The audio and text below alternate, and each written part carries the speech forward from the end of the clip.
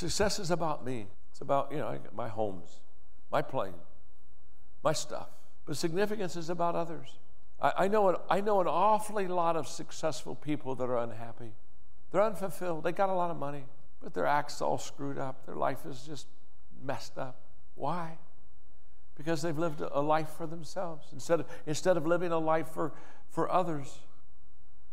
And I want you to be highly successful. I want you to do very well in your business.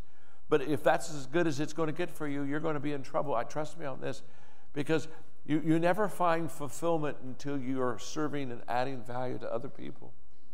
And the moment that you add value to other people, it makes a huge difference.